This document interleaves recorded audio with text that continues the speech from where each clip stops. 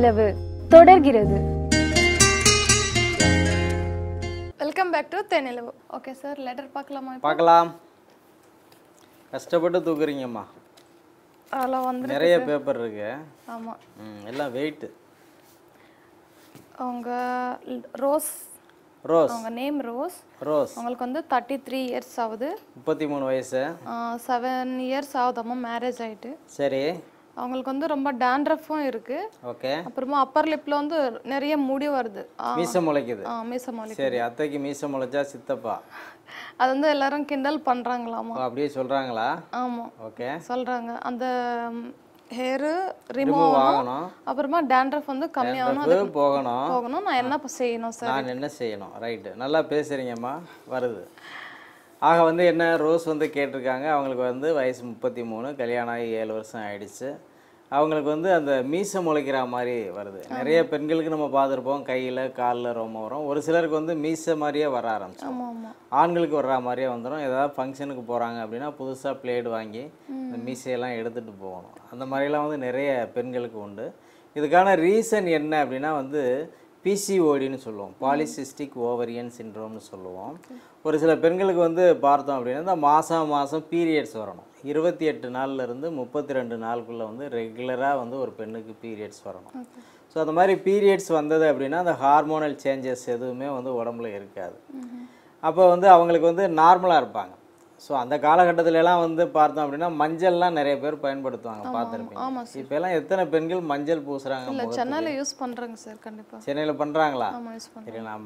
நான் கேள்விப்பட்ட வரைக்கும் வந்து மஞ்சள் உபயோகம்லாம் ரொம்ப குறைஞ்சிருக்கு. வேறு ஏதாவது சில க்ரீம்ஸ் அதெல்லாம் போடக்கூடிய இந்த கலாச்சாரம் வந்து ரொம்ப அதிகமாக இருக்குதுன்னு சொல்லலாம்.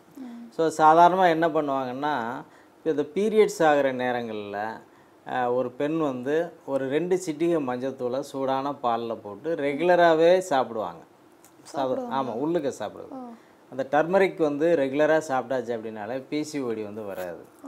ஸோ அது ஒரு ரீசன். அந்த பிசிஓடி வந்துட்டாலே என்னாகும் அப்படின்னா தேவையில்லாத இடங்களில் வந்து முடி முளைக்கக்கூடிய ஒரு சூழல் வரும். ஒரு சில பெண்களுக்கு வந்து முகத்தில் வந்து மீசை மாதிரி வரும். இன்னும் ஒரு சில பெண்களுக்கு தாடி மாதிரியே வரும். இன்னும் ஒரு சில பெண்களுக்கு வந்து அவங்களுடைய மார்பு பகுதிக்கு நடுவுலையே வந்து முடி முளைக்க ஆரம்பிச்சிடும். ஸோ இதெல்லாம் வந்து அந்த பிசிஓடியோட அறிகுறி. இன்னும் ஒரு சில பெண்களுக்கு கையிலையும் கால்லையும் ஆண்களுக்கு முடி இருக்கிற மாதிரி கருகருன்னு வளர ஆரம்பிச்சிடும். ஸோ எங்கேயாவது போகிறது அப்படின்னா கூட ஹேர் ரிமூவர் பண்ணிட்டு தான் போகணும். ஸோ இதுக்கு காரணம் வந்து பாலிசிஸ்டிக் ஓவரியன் சிண்ட்ரோம்னு சொல்லுவோம். ஸோ உடம்புல வந்து தேவையான அளவு ஈஸ்ட்ரோஜன் லெவல் சுரக்காமல் ஆண்களுக்கான ஹார்மோன்னு சொல்லக்கூடிய டெஸ்டோஸ்டிரான் லெவல் வந்து அதிகமாக சுரக்கும். ஸோ இதுதான் ரீசன். அப்போ இப்பேற்பட்ட பெண்களுக்கு என்ன பண்ணணும்னா மாதம் பீரியட்ஸை வர வைக்கணும். மாதம் 3லேருந்து 4 நாள் தொடர்ந்து பீரியட்ஸ் வர்ற மாதிரி அவங்களுடைய உணவு முறையை மாற்றணும். ஸோ கல்யாண முருங்கை இலைன்னு ஒரு இலை உண்டு. இந்த கல்யாண முருங்கை இலையை எடுத்துகிட்டு வந்து நல்லா காய வச்சு பவுடர் ஃபார்ம் பண்ணி வச்சுட்டு தினசரி காலையில் 1 ஸ்பூனு, இரவு 1 ஸ்பூன் விடாமல் தொடர்ந்து சாப்பிட்டுக்கிட்டே வந்தாங்க அப்படின்னா இந்த பிசிஓடி வந்து குறையும். ஸோ இவங்க வந்து நான் சொன்னதெல்லாம் ஃபாலோ பண்ணணும். ரோஸ் வந்து ரெகுலராக ஃபாலோ பண்ணிகிட்டே வந்தாங்கன்னா எல்லா பிரச்சனையிலேருந்தும் மீளலாம். ஆமாம் சார், கண்டிப்பாக ஃபாலோ பண்ணுங்க. ஏன்னா அவங்க தானே கேட்டிருக்காங்க. ஆமாம், நாமளாம் சொல்லலை. கண்டிப்பாக அவங்க ஃபாலோ பண்ணுவாங்க, எல்லாம் க்யூர் ஆயிரும். அடுத்த லெட்டர் படிக்கலாம் டாக்டர்? படிக்கலாம். Rajeswari, age 60, 1.5 year. அவங்களுக்கு கை காலெல்லாம் ரொம்ப வலிக்குது, உட்காந்து எஞ்சிக்க முடியல. சரி. அப்புறமா இந்த காலெல்லாம் கொப்பளமா வருது, வீக்கமாக இருக்காமா? ஆமாம், ரொம்ப வீக்கமாக இருக்கு. ஏதோ டேப்லெட் எல்லாம் சாப்பிட்டுட்டு இருக்காங்களாமா. ஓகே.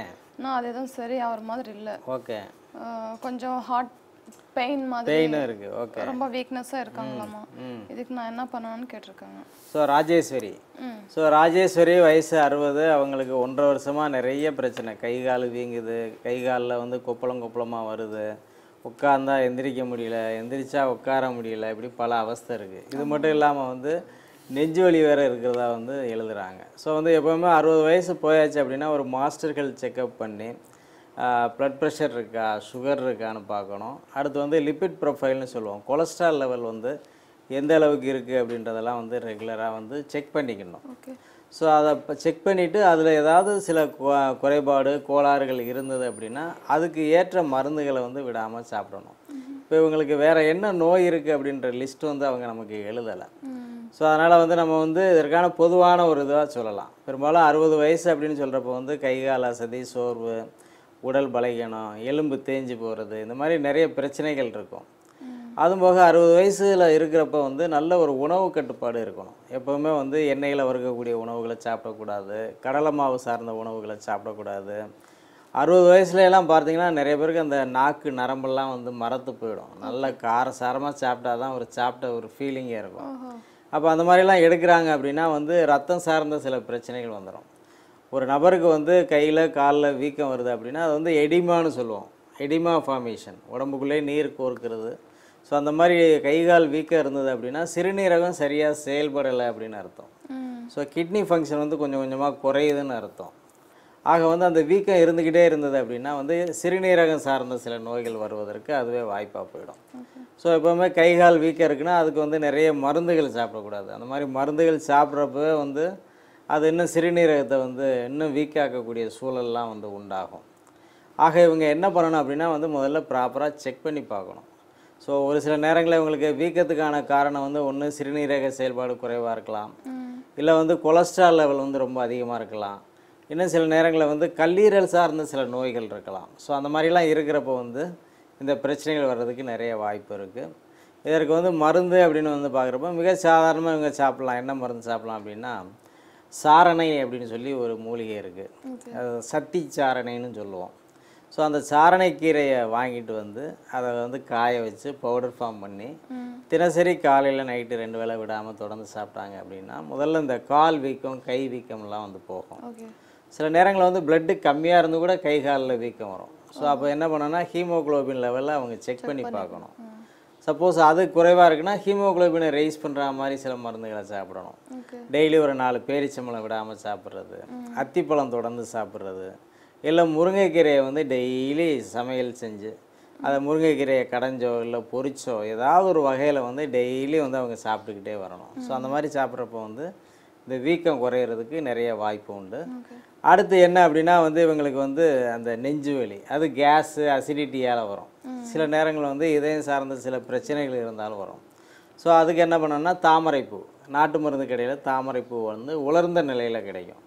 அதை வாங்கிட்டு வந்து அது கூடவே சுக்கு சித்தரத்தை சேர்த்து அதை நல்லா வந்து பவுடர் ஃபார்ம் பண்ணி வச்சுக்கிட்டு டெய்லி நல்லா 1 ஸ்பூன் போட்டு ஒரு 2 டம்ளர் தண்ணி ஊற்றி நல்லா கொதிக்க வச்சு அதை வடிகட்டி அதை பனவெல்லம் சேர்த்து விடாமல் சாப்பிட்லாம். தாமரை வந்து இதயத்துக்கு ரொம்ப ரொம்ப நல்லது. ஸோ வந்து என்ன பிரச்சனை இருக்குன்றதை முதல்ல இவங்க டயக்னோசிஸ் பண்ணி அதன் அடிப்படையில் சில மருந்துகளை எடுக்கலாம். ஸோ வந்து டயக்னோசிஸ் வந்து உங்களுக்கு லேட் ஆகுது அப்படின்றப்போ வந்து நான் சொன்ன மருந்துகளை இவங்க பயன்படுத்தலாம். ஸோ எப்போவுமே டயட் ரெஸ்ட்ரிக்ஷன்றது வந்து மோஸ்ட் இம்பார்ட்டன்ட். சரியா? Okay sir. ஆமாம், நல்லா சொன்னீங்க, சூப்பராக சொன்னீங்க. கண்டிப்பாக ஃபாலோ பண்ணுவாங்க. நம்ம ஷோட எண்டுக்கு வந்தாச்சு. நம்ம sexual topic, common topic, letters எல்லாமே சூப்பராக பார்த்தாச்சு. காலர்ஸ் எப்போ நான் சூப்பராக பதில் சொல்லியிருக்கீங்க. நன்றி டாக்டர். நன்றி. என்ன இன்னைக்கு ஷோ உங்களுக்கு ரொம்ப பிடிச்சிருக்கான்னு நம்புறேன். ஏன்னா எனக்கு ரொம்ப பிடிச்சிருந்துச்சு. நாளைக்கு இதே டைமுக்கு இன்ட்ரெஸ்டிங்கான டாபிக்கோட உங்களை சந்திக்கிறேன். Good night from Dhanashree.